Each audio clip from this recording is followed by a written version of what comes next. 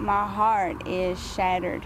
Crystal Lawson says just last week she was in Haiti. To land here days before the hurricane came to Haiti, I felt so guilty because I wasn't there to be with them. Lawson is the founder of Hugs from God. Her organization is dedicated to helping the small villages in Haiti that are often overlooked. She says her church family in Haiti has been sending her pictures of the devastation from Tuesday's storm. And these people are starving, so I have to feed them every day, buy the water and the food so that they have the strength to even be able to work.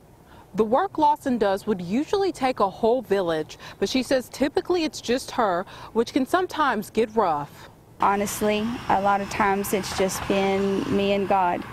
She started the mission after the 2010 earthquake. Since then, her group has helped a lot of people, rebuilding homes and schools. But now she says some of the villages she's worked with are back to square one. The small two-room school that we have just finished building, that village was what was hit so hard. Lawson says she's been in the process of building a church that could act as a shelter, but they weren't able to get it finished in time for the storm. She says this time she knows it's going to take a lot. You can't turn away from it. I know them, and they're waiting for that miracle, and I can be a part of that miracle. We can be a part of that miracle.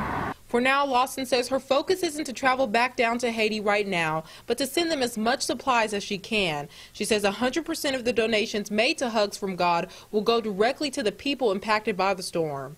In Lexington, Sabir Rayford, WKYT.